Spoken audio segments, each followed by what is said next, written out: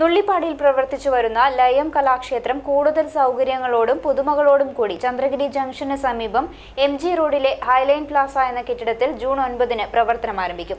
സർവകലാ വിദ്യാലയമായിരിക്കും ലയം കലാക്ഷേത്രം പുതിയ കെട്ടിടത്തിൽ പ്രവർത്തനം ആരംഭിക്കുകയെന്ന് ഭാരവാഹികൾ വാർത്താസമ്മേളനത്തിൽ അറിയിച്ചു.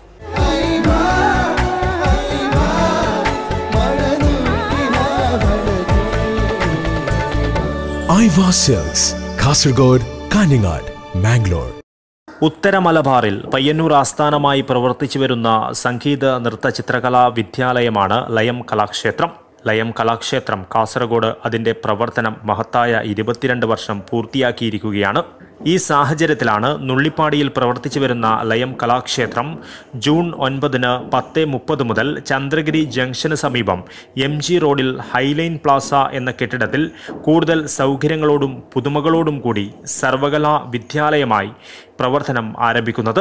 ഭാരതീയ ക്ലാസിക് കലകളുടെയും നാടോടി കലകളുടെയും ശിക്ഷണം ഉറപ്പുവരുത്തുന്ന സർവകലാ വിദ്യാലയത്തിൽ ശാസ്ത്രീയ സംഗീതം, ശാസ്ത്രീയ നൃത്തം, ഉപകരണ സംഗീതം, ചിത്രകല എന്നിവയ്ക്ക് പുറമെ യക്ഷഗാനം, ഓട്ടംതുള്ളൽ, കേരള നടനം, നാടോടി നൃത്തം, ലളിതഗാനം, മാപ്പിളപ്പാട്ട്, മ്യൂറൽ പെയിന്റിംഗ്, മേക്കപ്പ്, യോഗ തുടങ്ങിയവയിലെല്ലാം വിദഗ്ധ അധ്യാപകരുടെ ശിക്ഷണത്തിൽ പരിശീലന ക്ലാസ് ഉണ്ടായിരിക്കും.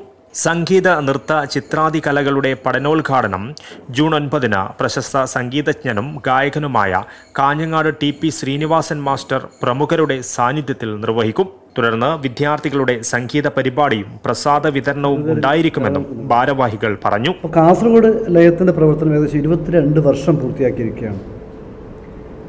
അപ്പോൾ പ്രധാനമായും ഹൈവേ വികസനവുമായി ബന്ധപ്പെട്ട് ഇപ്പോൾ നമ്മൾ നുള്ളിപ്പാടിയിൽ പ്രവർത്തിച്ചു വരുന്ന സ്ഥാപനം അവിടുന്ന് ഒഴിഞ്ഞു കൊടുക്കേണ്ട ഒരു അവസ്ഥ വന്നിട്ടുണ്ട്.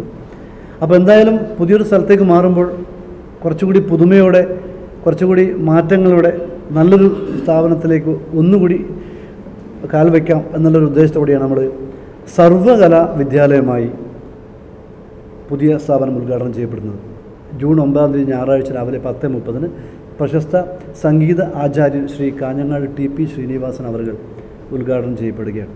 VV പ്രഭാകരൻ, രാജൻ കരിവള്ളൂർ, കുട്ടമത്ത് ജനാർദ്ദനൻ, M സുധീർ എന്നിവർ വാർത്താ സമ്മേളനത്തിൽ പങ്കെടുത്തു.